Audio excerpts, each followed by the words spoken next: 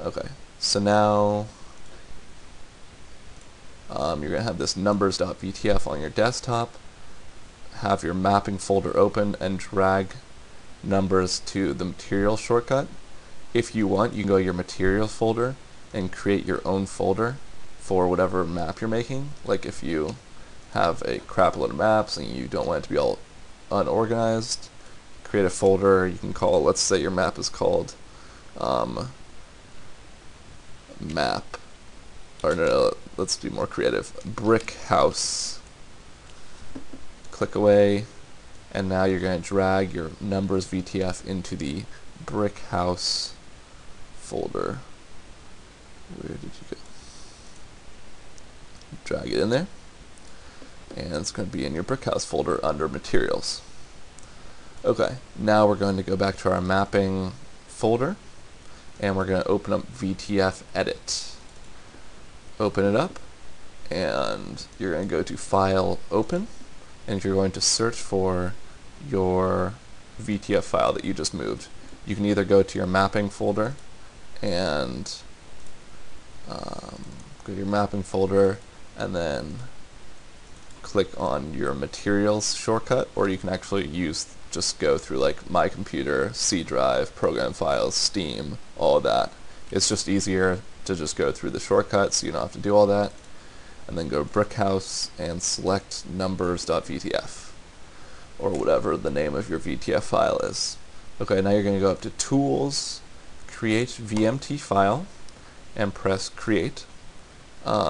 It's going to save a VMT file in the same exact folder that you created, that you moved the VTF file. Don't change the name. Make sure it's the same folder. Press Save, and now you can close and close VTFEdit.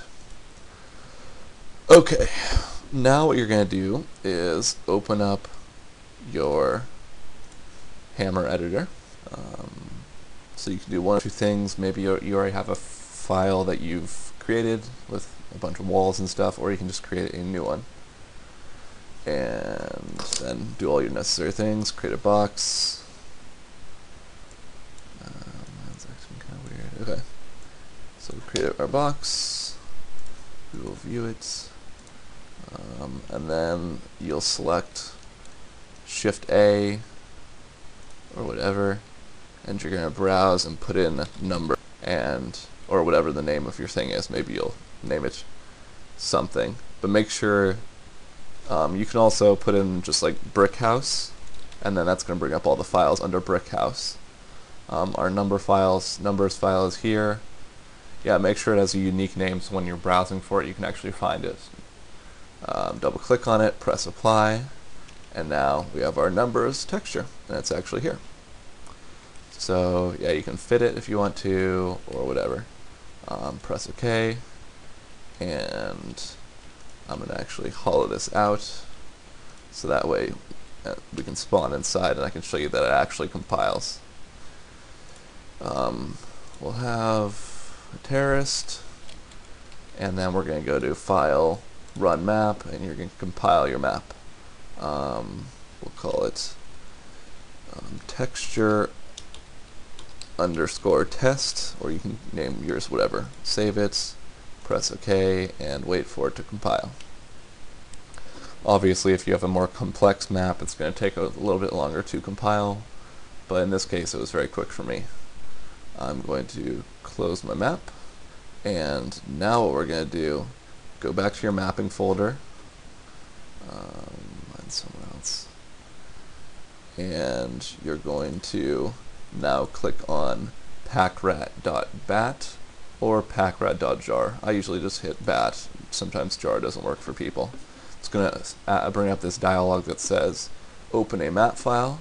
It's probably going to take you to the maps folder already. If not, you're going to have to go search for it. You're going to have to go to C Drive, Program Files, Steam, blah blah blah, all the way up until Maps. Go find your map. So in this case, ours is texture underscore test. Where did it go? Texture underscore test. It's going to bring up this other dialog. Go to Auto, and it's going to say that it found 2 files on disk, or whatever. Maybe you have like 10 textures, custom textures.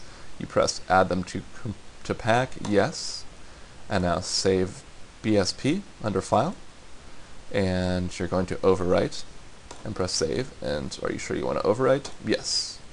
So now basically what that did is it added your textures to the actual file.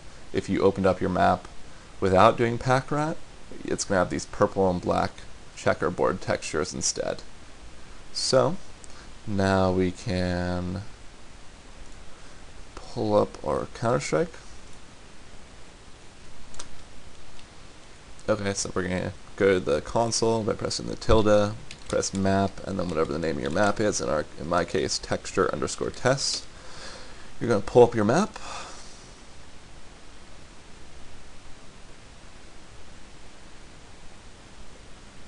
and then, in my case, I only have a terrorist spawn point. Maybe you'll have somebody else. So yeah, there we go. Look, there's our numbers. Pretty exciting. If you have, this is the end of the tutorial, but if you do have any questions, I know there's going to be like a million questions since it's kind of complex. Just post the comments.